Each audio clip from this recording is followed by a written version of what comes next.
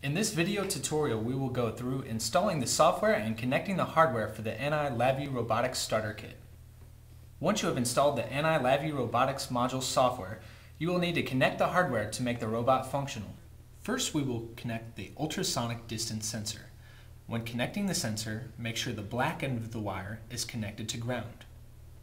Once you have connected the sensor, place it atop the servo motor.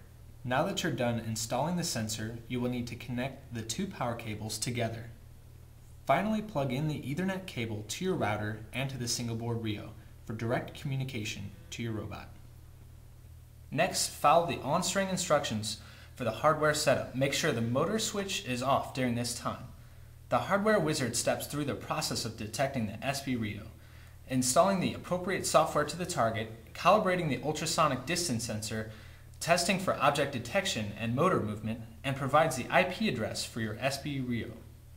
Use the robotics project wizard that starts automatically when you exit the hardware setup to configure the project for your robot. The wizard will then configure a project with the correct real-time and Fpga targets along with any necessary VIs. Once the robotics project wizard is done configuring the project, it will also open roaming.vi.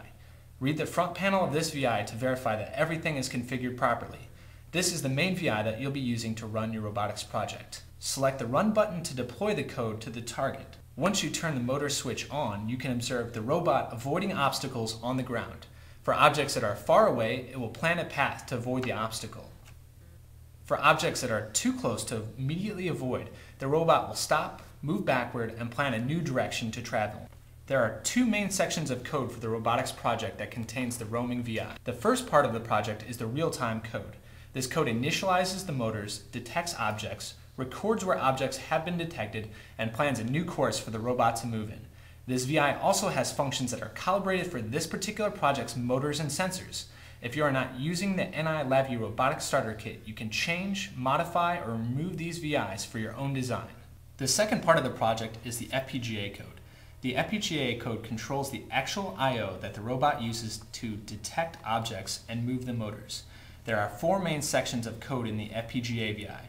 First, there is the encoder loop, which will determine motor velocity, an ultrasonic distance loop that will be used to detect objects, a sensor servo motor control loop, which will control the movement of the ultrasonic distance sensor, and the drive motor control loop that will use PID to determine the next and actual positions of the motors to control the robot's speed.